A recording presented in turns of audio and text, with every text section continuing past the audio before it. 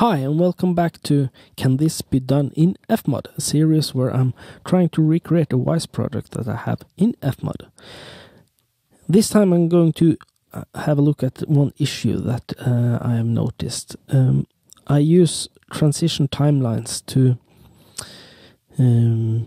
recreate the post-exit feature of Wise so that I can have a reverb tail playing on top of the loop when this region or segment here loops.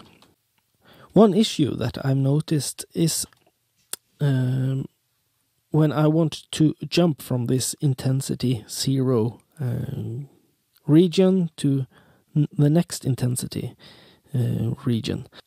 If I play this and raise this intensity parameter,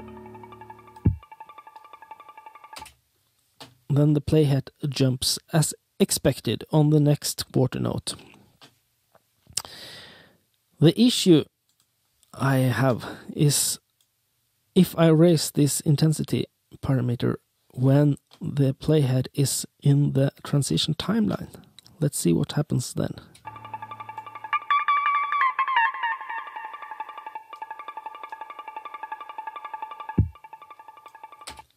As we saw, the playhead did play through the whole transition timeline before it jumped.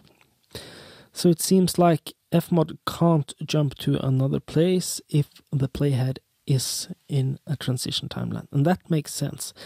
But that means that my way of doing the reverb tail using these transition timelines might not be the best way.